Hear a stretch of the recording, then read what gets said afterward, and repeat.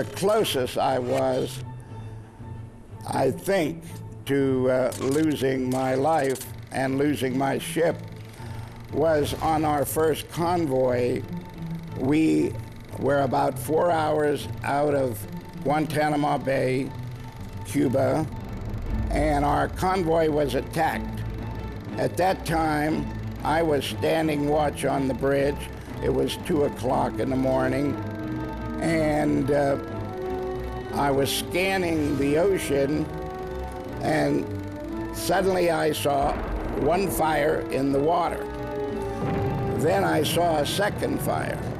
Then I saw a third fire, and it dawned on me that we're being attacked.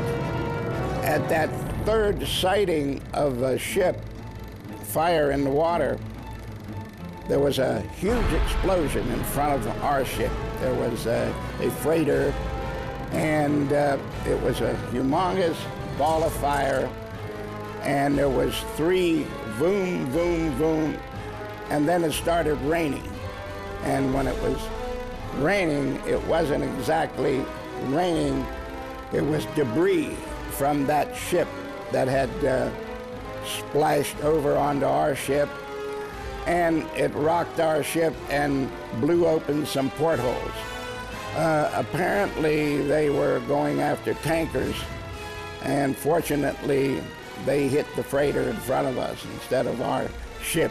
At that time, we were attacked by a wolf pack of Nazi U-boats, and they usually travel in sixes, and they'll tail a convoy until that convoy reaches a certain area where they, I guess, rendezvous, and then they attack.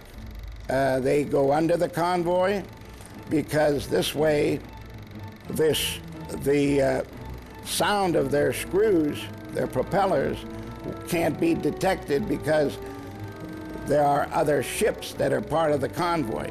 So that's one method that they use.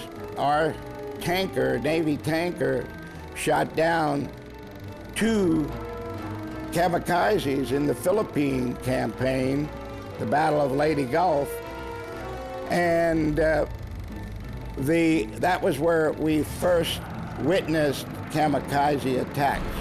If you see some of the stock footage or film of some of the attacks by kamikaze, it's just like that and probably worse. The big invasion, Okinawa, which we thought and hoped would be the end of the war. That campaign was also one of my most memorable days. We were the official yard oiler until the island was secured, which was in August, and the Japanese surrendered.